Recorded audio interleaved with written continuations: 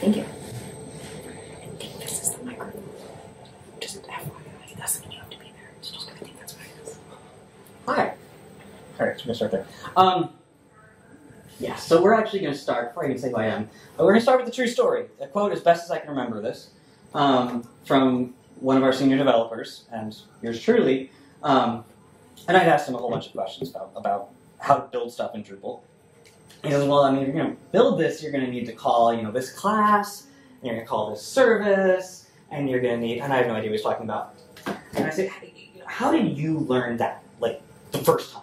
Like, how could I have possibly figured this out myself? And he sort of stares off into space for a while and says, well, I saw it in a module somewhere, which was so disappointing, because I was really hoping he was going to tell me about some great plugin for VS Code or something. But he saw it in a module somewhere. So, we're going to see something in a module somewhere today. This is, kind of half about imposter syndrome. I built this whole massive thing. I know what I was doing. It's been on and on for a few years now, and so, this is kind of a what I learned ramble, let's say. It's a tour. So I'm John Jameson. I'm at Princeton University. I'm a digital accessibility developer, which is one of these weird hybrid positions that universities like to have, which I love. So I do accessibility testing, I do remediation, I do front-end development, and I do like end-user, like mentoring and training for other developers at Princeton. And this stuff. So the slides, if you want them, Editoria11y, spelled with an 11 because accessibility. Editorially.princeton.edu/GC23 has the slides. Or if you just get to the homepage, it's like under news. So we'll go from there. So, weirdly, I'm not actually talking about editorially today. I have another talk tomorrow, I'm going to do that. But just so you have at least some context, this is an accessibility checker. It's an automatic accessibility checker. It runs on the front end, it sort of embeds into the theme. When an editor is viewing a page or previewing a page, it automatically pops up if it detects something and announces that it found something and highlights it with a little tooltip. And if you open the tooltip, it's going to give a, as plain as I've been able to write it so far, description of what's wrong and how to fix it from a content editor's sort of needs perspective. It's not going to mention the word WCAG. If you don't know what it is, I'm not going to tell you. That's the point. Like, this is just for the editors to try to clean out what they're creating. And it has some extra buttons, so they can hide it for themselves. Or if you've given them enough permissions, they can actually mark this as checked and OK for everyone, so it won't alert on this. Again, that kind of thing. And then it phones home with anything it detects. So you get site reports where you can explore and see which errors have been found where and all that sort of thing. And we're done talking about the module. OK, so say you want to build something. My sort of first thing when I was rebuilding this for version 2 that I had to run into was how do I actually rewrite these tests in vanilla JavaScript? Because I had been doing everything in jQuery up until then, because, hey, how many of us are self-taught developers? A lot of us. jQuery has been so popular for all these years because it's very readable.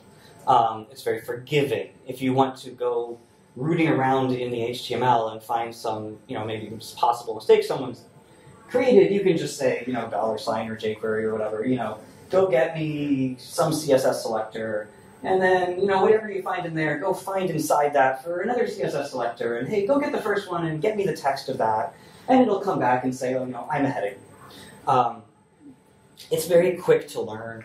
A lot of people are trying to get off it. It's a big library. When it was written, a lot of this was really quite painful to do in JavaScript. JavaScript has gone through so many versions since then that it isn't as needed anymore, and so I was starting to get bug reports on Drupal that people were pulling the jQuery dependencies out of their site, and they were annoyed that my module was making them put it back in. So that's one of the reasons this began.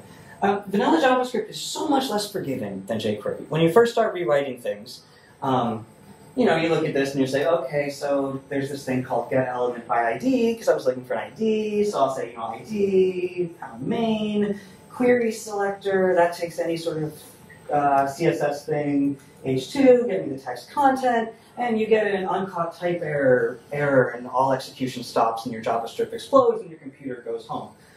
Because there was a typo, because I didn't need the pound sign in main, so it didn't actually return any elements, and so when I tried to do a query selector inside the array of elements, there were no elements, so it said, oh, that's null, that's not an array. I don't know how to run this on something that isn't an array, so I'm just going to break all JavaScript on the page for you. You're welcome. Yeah. So, I've been in these tabs for months. You might not need jQuery, such a very well-named site. That's also the URL. If I could scroll down on the screen, it's 2 columns, and one column is here's what you learned in jQuery, how to do it, and the right column is here's a way you could accomplish the same thing in JavaScript. There's certainly more than one. But it's a good place to start. And then the Mozilla Developer Network, Web Docs, MDN, if you've never been there, they're really thorough and have good examples and are very friendly. And so, you know, I kept these up for a long time. So, what did I learn? Query selector all in JavaScript, very similar to the $sign in jQuery. This just says, you know, return me a list of all of the things that match this. But what I found is by the time I was rewriting this, CSS had done some new cool things. So CSS now has these selectors like is and not, where you can actually give like chain lists of things into the CSS selectors. So you can say like is H1, H2, H3, H4, and not, you know, an H2 in nav or an H3 in footer. And then the JavaScript hands that to the browser, and the browser manufacturers have spent a lot of time optimizing their CSS layer so that CSS is fast, and so it just comes right back to you very performantly, rather than trying to do all kinds of filters and back and forths and eaches and things that I used to do. So that's great. So that was fun to learn. Chaining in, you know, jQuery, like that first example, you know, you can say this dot that dot that dot that. You know, JavaScript. I mean, that is just jQuery is just JavaScript. So, but there's, you know, the syntax is different. So you can do query selector to go down. You can do closest to go up. You know, like if that matches myself or any ancestor. It takes the first one and it hits. You can say next element sibling, previous element sibling. So you can kind of work your way around the DOM just like you're used to. But then there's this thing called optional chaining. And I don't do this on the front end yet because old browsers will blow up if you do this, but at the Drupal backend, we can expect people to have updated their browser in the last 5 years. Optional chaining, you do question mark dot instead of dot. And so it's a circuit breaker. So if I do query selector and try to go down into something and it doesn't return anything, and then I do, you know, dot closest to try to go back up, rather than stopping all execution of JavaScript on the page and breaking the page, it's going to just return undefined, as if I had put a whole long if statement around each of these steps, saying, you know, if this, do this, if not, return undefined, if this, do that. So that's very useful.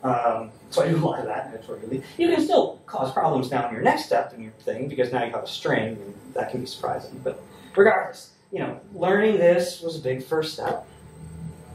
And then we can start to do stuff. So, you know, here's an example. So one of the tests that that I have, I'm always pausing here because Adam Chabrick up at Toronto Metropolitan University wrote Sally, and we're always passing tests back and forth, so I trail off sometimes, but I don't remember who wrote any of these tests. So, I'm not going to take credit for this. One of us wrote this. So, one of the things we do is we look for a whole line of text that's bold on the page. So if someone has a paragraph that's just like half a sentence and no punctuation, and it's all bold, more often than not, that should have been a heading. So this is one of our tests. So what do? I've gotten a list of paragraphs on the page. I'm now doing a for each through them, and I say, you know, within the paragraph, check if there's a string, because I have a bunch of other tests I'm going to run too. And then I'm going to go back and get the text. I'm going to start looking at the text. So I got to get the text. So if you're like me and you were self-taught, you used to work with HTML. In JavaScript, you can say .html, and you can get or set the HTML of an element and examine it. Stop doing that. That's one of the things you learn quickly, with the OWASP. It's fraught with vulnerabilities. I'll explain that later. But there's two things when you start reading documentation. There's two competing ways in JavaScript to get the text. One's called inner text, one's called text content. And the difference between them is the inner text is rendered. So if you have, say, 3 spans in your link, and like there's the text, and then maybe there's an external link icon, and then maybe there's a span that's like visually hidden that says external link or something like that. And maybe there's something like display none, like there's something in there you have in there that JavaScript is hidden or whatever. This is going to take the text after all your CSS has done its stuff and return that. So if something is display none, it won't be there. So this is processed. This is actually the text node. And so if I'm just looking at CK Editor and saying, has someone made all this bold? That's what I want. So I'm going to say, get me the text content, the actual physical characters that have been put into this thingy I'm looking at. And then I write an if statement. So I say, okay, we got the text of this. So let's get the text of that. I'm going to get the length of it, how many characters it is. So I can say, get the dot length. And I'm going to do this dot match thing that with this is a regular expression. So I'm saying, look inside it for a period or a colon or a semicolon. See if there's any of those. And then I'm just going to say, if the length is between these two completely arbitrary numbers that I made up, 5 and 121 characters, I'm going to think that's awfully suspicious. That's about the length of a heading often.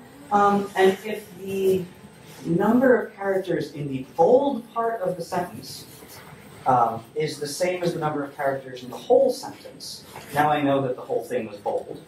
Like I said, there's more than one way to do anything with anything. But this was the thing I figured out worked well. Just see if, because if just a couple words are bold in the paragraph, that's not the whole paragraph. And rather than doing some really complicated thing of trying to count nodes and iterating and things, this is just like, okay, are all the characters bold? Yeah. Then maybe, and if it doesn't have a period, then okay, that's really suspicious. And so now I'm gonna log that as, that could be a problem. Here's another example of a test. So like meaningless links. You love a page where you get it on a page and there's like 53 links that are all click here. I discourage that. But one of the things when you start looking into this and you say, oh, gee, I wish I could just tell people not to do that, is that you hire people to write things because they're creative writers. They're also creative with their issues. So it could be click here, it could be here, it could be more, learn more. This page, learn more on this page. Click here to learn more on this page. There's like an infinite number of permutations here of meaningless links that I found. So if you want to try and make a list of those, it's going to hurt you. So after thinking about this for a long time, what I came up with was a regular expression. And so I say, here's a list of words that are meaningless. And I want you to get when we get text content, get the text of the link, and delete all these words. And any spaces and punctuation. And see if there's anything left. And if the remaining length is 0, then I know that this is some and this. I don't know if it was this sentence, but there was. I have some screenshot of the longest link this has ever caught in the wild, and it was something like "click here to learn more." Then I can flag that. Whereas meaningful links, it's going to knock out the links, but it's going to keep the meaningful, and that doesn't get flagged. So, you be creative. This is not. I like to show these kind of things because when I first started on this, everything was a black box. People talk about axe, that it was checker and then wave, and it sort of seemed scary and powerful. And it was very liberating to learn that it's just if statements under the hood. And then push. So push is the way you throw something into an array. So I have this basket of results I found, basically. And I'm going to push some information into that array now. So that's going to include something. I have this dismissal key. It's another function. Basically, it just takes something that I have in here, and this is probably the text for this one, but something that's somewhat unique. It's an identifier, so that if someone wants to ignore this, this is how I recognize that that it shouldn't be flagged again. And so I'm going to push like this element and which test was the problem and what the title should be of that. And I'm going to put all this in a basket of results. And this was something from Sally v1.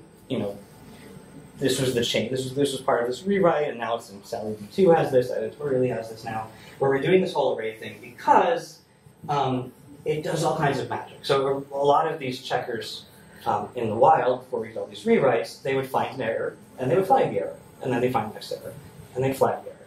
Well, if you do that, there's so much magic you can't do. So if you build the basket first, you can do things like modify the array before you flag things. So I can, after I've done all the checks, I can go get my list of dismissed and ignored things and knock them out of the array first. Or I can send a copy of the array up to the server for the reports. Or I can swap out the entire front end. So I can do headless. I can do headless checking. I can have a whole different interface. But also for performance. So in the JavaScript world, when you are trying to read what's on the page, it has to be on the page to read it. So the browser has to paint elements. And some of these checks, if you're trying to check if an element's visible, let's say, one of the things you're checking is does it have height and width? Well, if you write to an element on the page, the document sort of makes a mental note that its painted version of the page is now stale, which is fine, unless someone tries to read the page again. If you try to read the page again, the browser's going to say, hang on, JavaScript, I got to repaint. I'm just going to repaint the page, and then it'll read it, and then you say, okay, let's write to it again. And the browser's like, all right. And so if I'm going to check every component on the page with like 40 different checks, that thrashing can be like a 10 to 100-fold slowdown.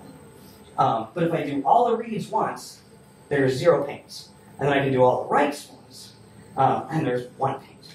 So, performance. And that really matters. So something like the Axe plugin is an accessibility checker. If you have a decent-sized page and you tell it to check the page, what you're going to find is the whole page freezes up for about a second. You're not going to notice that because you just clicked a button on a checker, and you're expecting it to do something. And so this feels powerful. I could see them even just putting a deliberate delay in there because it feels really cool when something has to stop and think. Doesn't matter. But I'm going to run on every page load.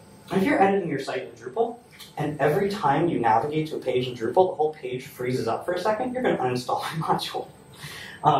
So after all these optimizations, it's like under 100 milliseconds for a run. So that matters if you're going to start developing this front-end stuff. Do your performance testing. You're checking, things like that. The other reason this matters is because async is a lie. When I started learning JavaScript, I saw that there were asynchronous functions. So you could say async. And I was like, oh, I'll just make all of my functions async because, I want to run multi-threaded. No, JavaScript is single-threaded. That whole paint, read, write, that all has to happen in order. So there are ways to create a second thread that are really complicated. I haven't learned yet. But functionally, if you're writing JavaScript, it's all sharing one thread. And it's a line. Everything waits in line. And so if you hit a page and you click on the menu and the menu doesn't open, or it opens a second later, it's because there was a really long line of things running in the background, and your click had to sit at the end of the line and couldn't actually fire until the line cleared. So it matters. And async doesn't mean execute asynchronously. It means I am going to set a callback. So it was designed to be if you're doing a call out to the JSON API to the server, async means go make the call and then get out of line and let other people do things. And then once I hear back from the server, here's my new JSON or whatever, now get back in line and execute. But the actual function executes synchronously.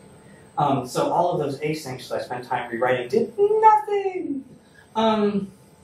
So what I ended up doing was a really old-fashioned thing. And, each of my tests takes a while. I mean, maybe 10, 20 milliseconds, something like that. Not a lot, but all of them in a row, that's a big chunk. But if I put a timeout between each test, a 0-second timeout.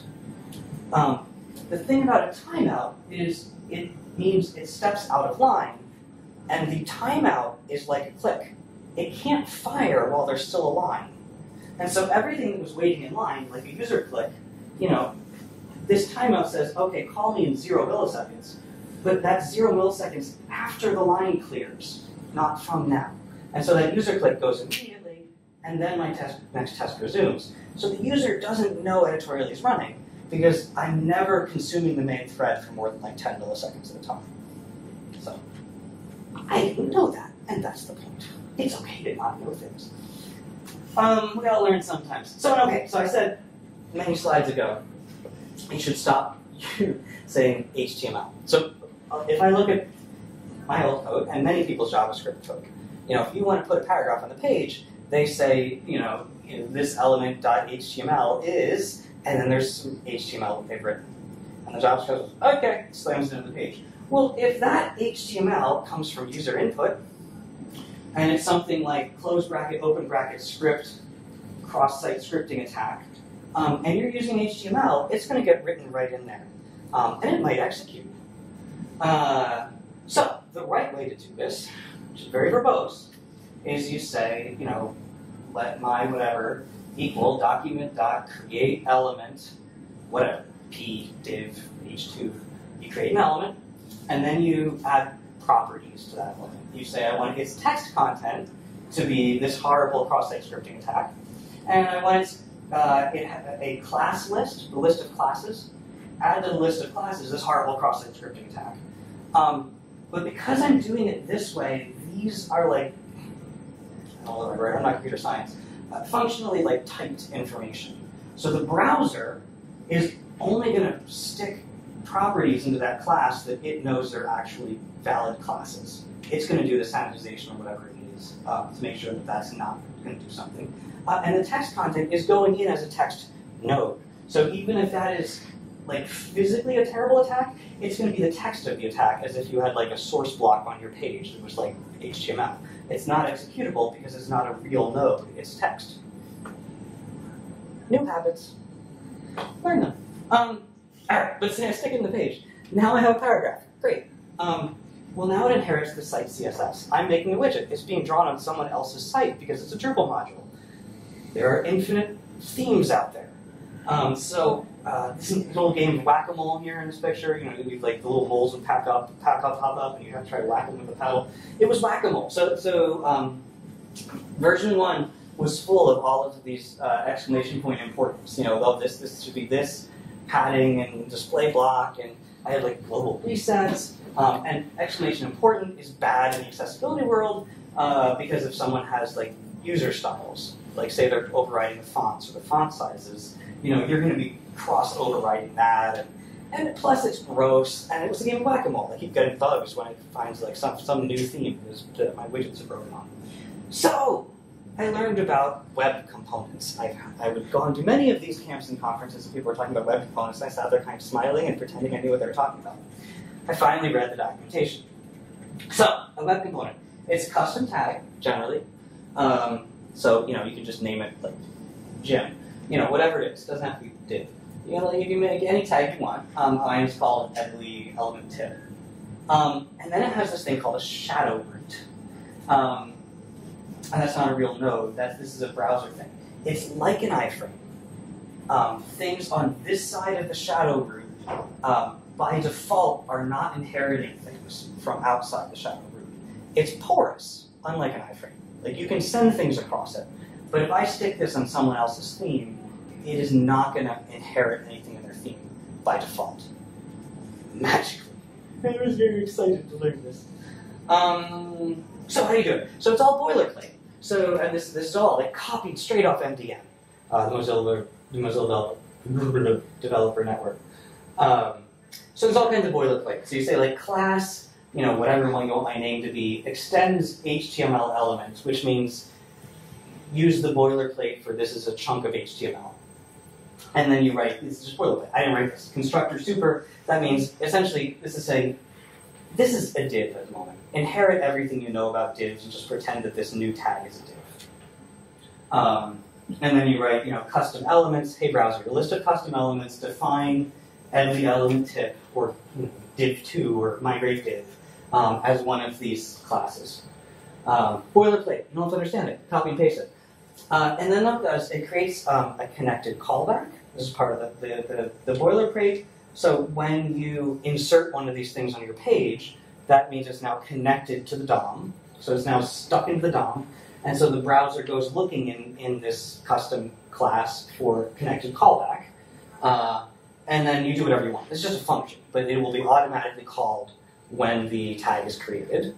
So I'm doing things like, you know, when you're creating this, go look at yourself. You know, this Edley element tag is going to have attributes, and it's going to have one of the attributes is going to be which result it's for, that kind of thing. And so I can kind of look at it and then do just whatever JavaScript I want. And I can say attach shadow. So that means, attach this thing as shadow DOM, not normal DOM. And I go from there. You can attach CSS. So CSS in the JavaScript world is just text. It's a tag of type style. So you just create an element of style and you write text content, and now you're just writing CSS in your JavaScript. And the rest is just HTML. So I'm just like over and over again creating elements and giving them classes and things like that. And so you have that magical shadow root, but except for that thing which is new, everything else here is just the normal HTML you're used to. But not only does it break inheritance, it also sets up automatic communication methods. So if the attributes on it change, the browser automatically creates an observer for changes. And so it's also looking in that class for something called observed attributes, in which you can say, hey browser, tell me if the data edly action attribute changes, because I'm going to care if that changes. And then you can write whatever you want. So this attribute change callback, boilerplate, attribute old value, new value. I didn't write that. That's boilerplate. Says if the new value is open, we're gonna toggle the tip. This is mostly boilerplate. But what that means now is the browser handles all my communication. So I have all of these classes all over the place. I have all these instances all over the place. I'm not a good enough developer to know how to make them talk to each other. The browser does it for me. So I have this panel that's popped open. I have a next button. That's supposed to open the next tip on the page. But this is a shadow component and whatever. So is that. They don't know about each other. So that next button calls a function from my global. I have this global edly instance, and it has a function called next. And that next, it knows which result is open, and it just goes and gets the next number in line, and it changes its data attribute to open, which triggers that callback. And so that particular instance of my tag says, oh, I'm supposed to open? Okay. And it opens. And it's all just magic. I don't have to do any of it. It's cool. Okay. We've learned some JavaScript, hopefully. It's a tour. It's not a training. I don't expect you to do exactly this, but you've seen it in the module somewhere. You know where to look. So you want to send results to Drupal. So I've now run my scan. I have a bunch of results. I want to send them to Drupal. So this is the next thing I had to learn. I don't know how to send something to Drupal. So I had to learn about routes and controllers and databasey stuff. So if you've been sitting in all of these camps and cons and pretending you know what people are talking about, here's what's inside a Drupal module. You'll see a bunch of files that end in YAML. These are text files. These are pretty much human readable. They have very specific names that Drupal's expecting. And they do things, I'll show you in a moment, but they're configuration, basically. So you can look at those and read them what they do.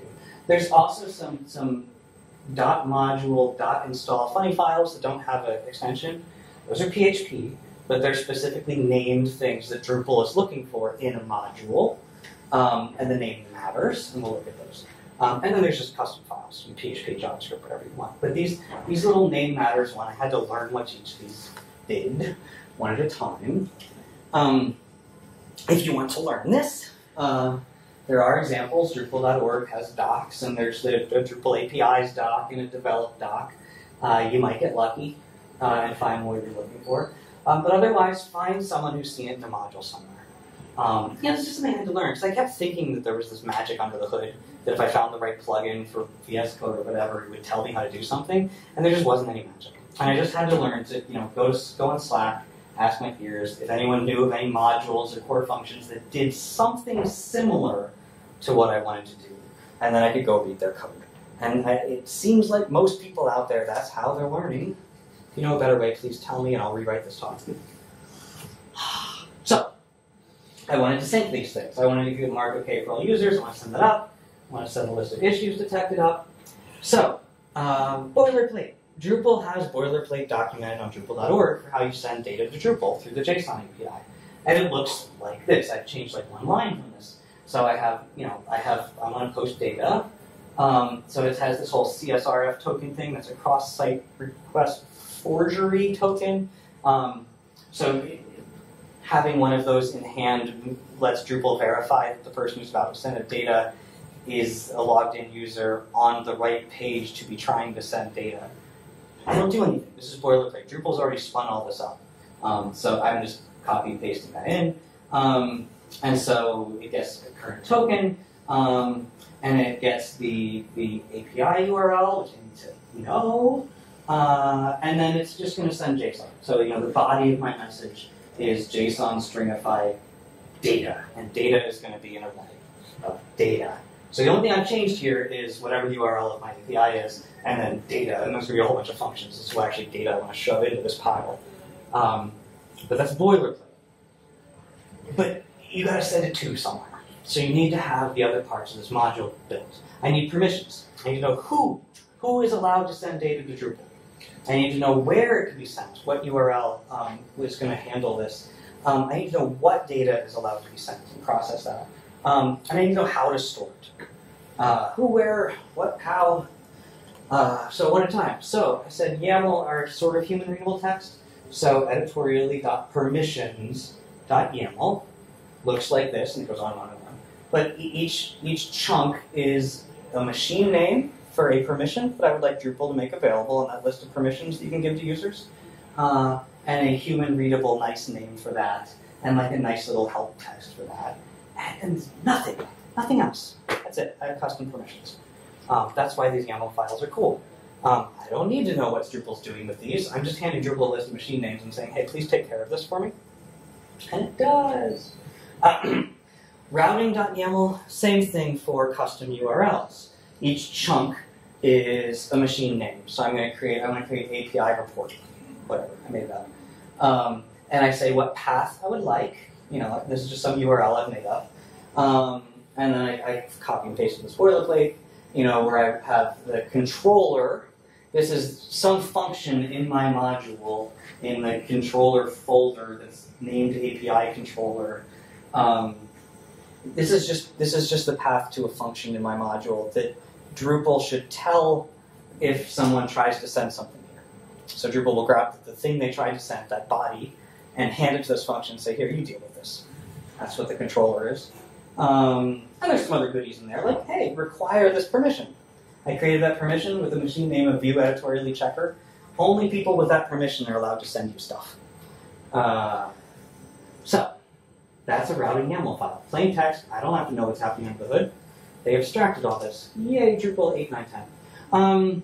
What data is processed? So that controller has a little function that says, grab that request and un-JSONify it, create a little array, and send it off to this function. So this is now custom PHP. This is just a PHP file. My backend developer helped me set this up. Hooray! Yay. And so it has a function called test results. Deal with the test results. And it's going to do things like there's another function in that file to say validate number. It's real complicated. It's like, is that an integer?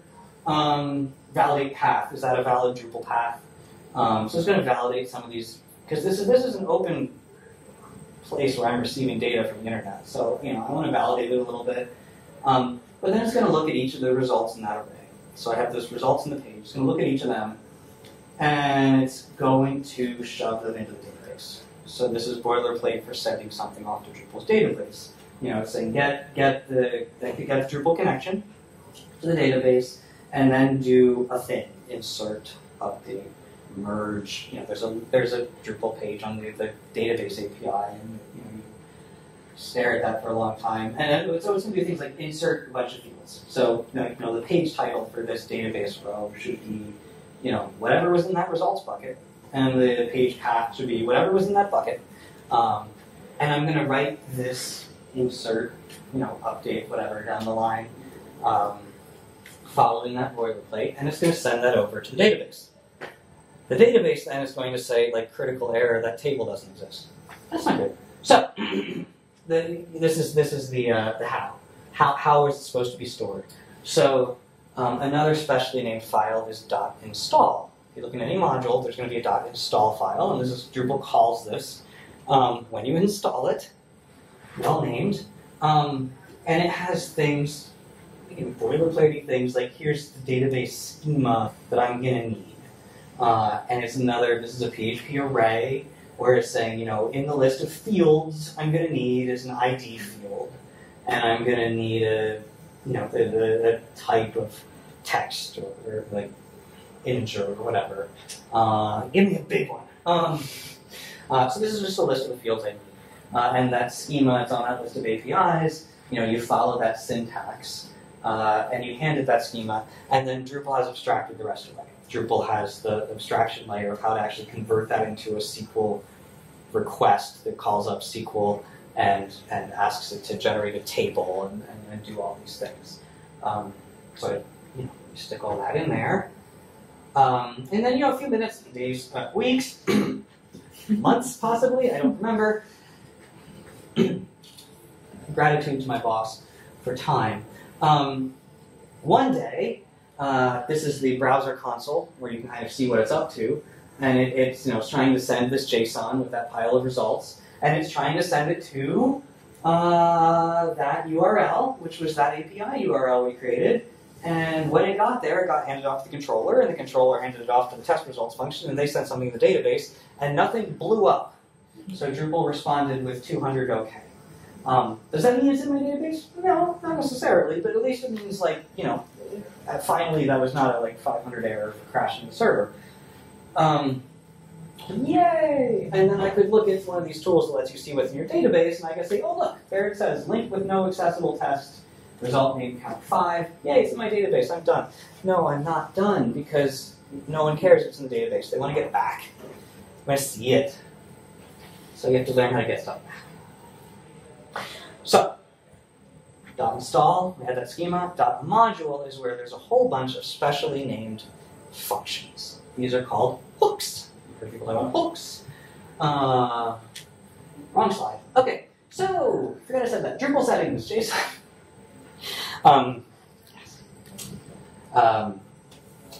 Yes. When you get a page from Drupal, there is sent with each page a pile of JSON, if you're logged in, called Drupal settings, with a whole bunch of meta information. Modules can attach extra goodies to this. So if you have Editorially installed and you open up your console and inspect Drupal settings and go under Drupal settings.editorially, you'll see there's a whole pile of stuff that I've attached to this.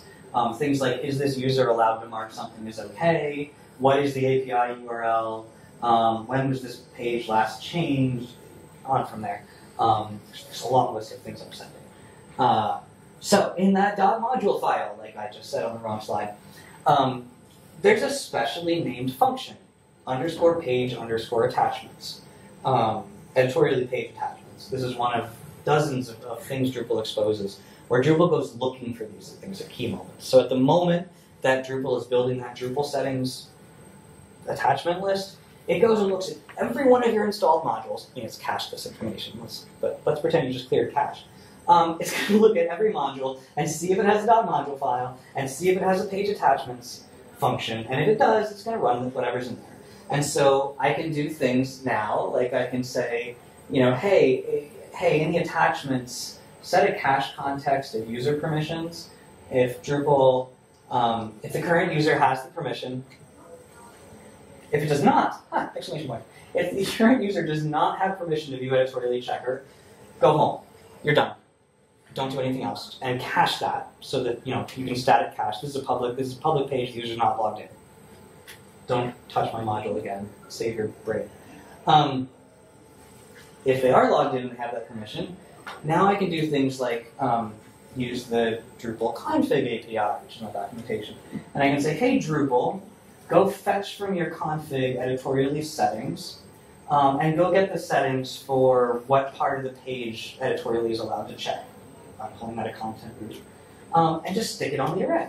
Attached Drupal settings.editorially.root equals, main, or whatever. And get a URL from a route, a named route. Go get the route named editorially API report, which was in that YAML file. So give them that machine name, hey Drupal, generate the URL for that, dump it out to a string, and attach it to the file. And now I have that API URL, so I can send information. This function goes on and on and on and on and on, and it's horribly written. And feel free to contribute, clean up. And you can attach libraries. So a library is a chunk, a collection of JavaScript and CSS. I have my own JavaScript and CSS, so I can say, hey, go attach the Editoria11y library, and it's going to attach the actual checker to the page. And that's all that module. So that'll get sent to the page, then the checker opens. And then we pulled config there, but we got to make a page to edit the config too. And we want to make a site report. So now we need to make custom pages too. So 4 of 4, we're nearly done through Whirlwind. Pages. So config pages are really complicated. You might want to have a select. You're going to get field sets, maybe collapsible field sets. Some things are going to be showing default values. Some are going to be showing actual saved data. Just writing this out in HTML is going to take you a long time. Forget PHP. But Drupal abstracted everything. So there's this thing called config form base out there. It's a Drupal class. It's in core. And so you say, hey, my module settings extends config form base, which means, hey, Drupal, I would like you to make me a config page. And then you say public function build form. That's something that's in the config form base boilerplate. So my build form is going to be for the editorially.settings configuration. And now I want you to build me form elements. And each of these things is going to be completely abstracted. This is just like that JavaScript where I'm saying, like, create an element and then set its class and then set its text content. This works just like that. So I'm going to say, in the content root section of my config page, create a form element with the title of check content in these containers. Make it a text field. I don't need any placeholder. The description should be that this T, if you've never seen it, means pass this to the translation layer. So someone could write a translation of my module now. So, whatever the current language version of this nice text that explains what this thing is. And the default value for this should be config form base. You know how to get configuration. Go get whatever that content root current value is. Maybe it's a default. Maybe it's something the users picked. I don't know. You go get it, figure it out, stick it in there as the current value. And now I've created a text field without an HTML. Does this look easier? No, that looks way harder. I pulled out my hair for weeks learning how to do this. It's documented. There's this api.drupal.org/API. You'll get to this if you just go to Drupal help. You don't have to write this down. But Drupal elements, there's all these form and render elements, and Drupal knows how to make 20 or 30 elements. And it's things like button or checkbox and things like that, and then each can take an array like that to create. So you can do that and learn how to make an array. Here's when I learned to love this. I wrote this whole backend. I wrote this whole editorially Drupal. And then I said, hey, let me port this to WordPress. And that little array that said, here, make me a text field, becomes this 3 columns of me crying in WordPress because it hasn't been abstracted. So I have to write my own function to figure out what the default value is, and I have to write the HTML out myself, and I have to create my own variables and shove them in their template. I have to validate the information myself because that Drupal will get this thing from config and put it through the array. It's going to sanitize that for me. I got to sanitize it myself over here. And so after I wrote the WordPress port, I said, now I love Drupal. And I didn't love Drupal until that day. I love Drupal now. So render arrays are awesome once you get over the learning curve. And I also, so editorially v1 and v2.0, I had a whole big reports interface, a dashboard. And it was all made by hand with all those render arrays. Tons and tons and tons of code. I was very proud of it. It worked great. And then I got all these complaints on Drupal.org from people because they wanted to use my data in their views, and they wanted to modify my dashboard, and I had hard-coded everything. And I was like, yeah, I don't know how to connect stuff to views. So Cryboog, I don't know how to pronounce this. If they happen to be in this room, say hello. Gave me a pull request, which had all kinds of stuff like this. It had a views, a specially named file, that's what it's called. If you look at my code, you'll find it.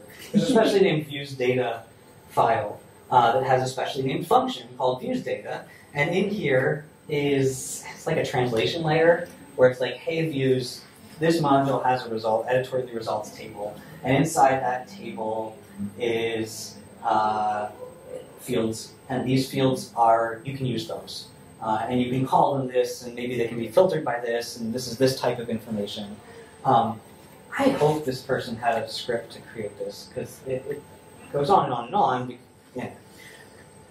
He submitted, I love that the commit had 20 changed files with 1,700 deletions. I'm like, so much work.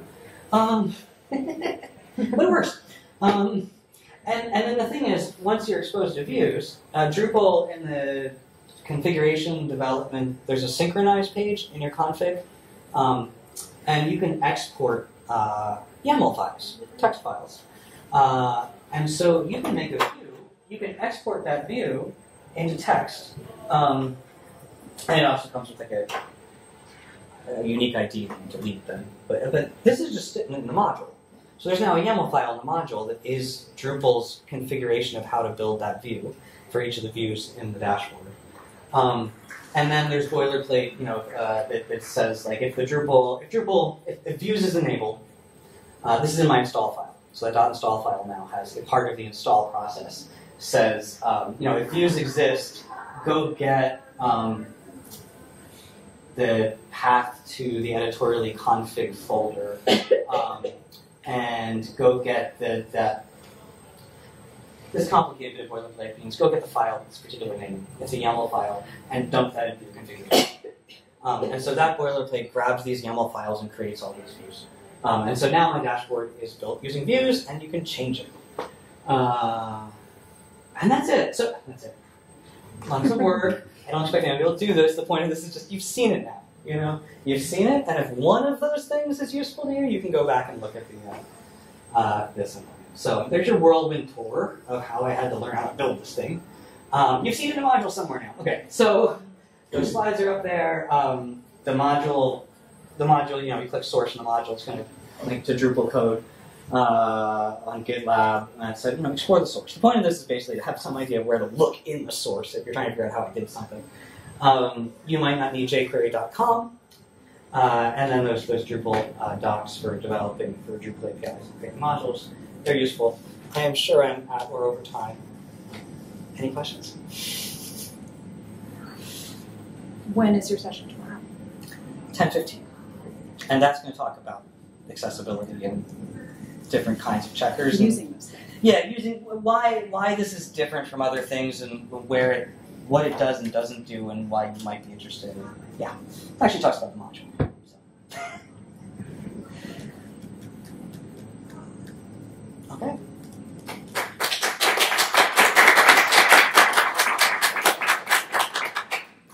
Thank you for creating this. Yeah. It's a great tool. Well done.